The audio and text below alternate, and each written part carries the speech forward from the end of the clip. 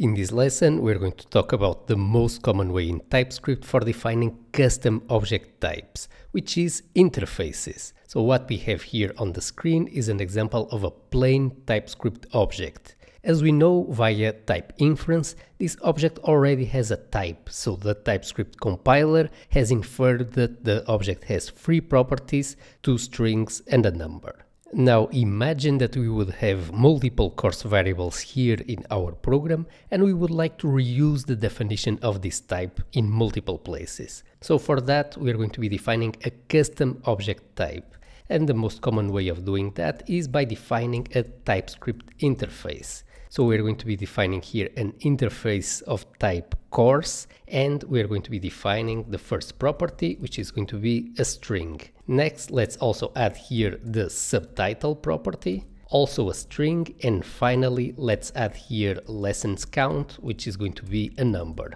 And with this we have defined here our first TypeScript interface. So this is the type definition for a custom object type. We can now refer to this type by name. For example, we can add here a type annotation. Now that we have defined the name for this type, we can reuse it in other variables. So for example, if we would have here another variable, let's create here a copy of this and let's give the variable another name. So this is the other course variable. Then we could reuse here the exact same type definition. So with interfaces, we only have to define our custom object type in one place of the application, and we can reuse that type definition wherever we need it throughout the program. Let's now talk about property modifiers. So whenever we add a property to an interface, by default that property is mandatory. So for example, if I go here to this other course variable and I remove one of the properties, then we're going to see that immediately we get here a compilation error saying that the property lessons count is mandatory and it needs to be part of this object. Now, if we want to make this property optional instead of mandatory, we just have to add here a question mark in front of the property name, and now the compilation error has been fixed. Besides making properties optional, we can also make them read-only if we want to. By default, every property in an interface can be written to. So for example, if I access here the course object and let's say we access the title and we assign it a new value hello world, this does not pose any problem to TypeScript.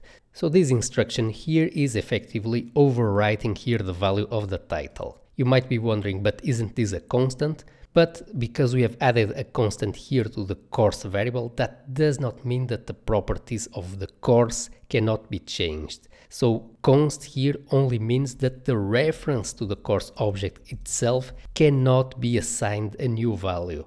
So that's what const is protecting us against. It's protecting us against the reassignment of values here to course, but it does not prevent us from modifying the properties here of the course object. That is still possible. However, if we want to make this title property read-only for some reason, we can do so by adding here the read-only property modifier. And now, all of a sudden, we get here a compilation error, preventing us from rewriting the title. As you can see, interfaces are a very powerful way of defining custom object types in TypeScript. Let's now talk about the difference between interfaces and type aliases that we have covered on previous lessons.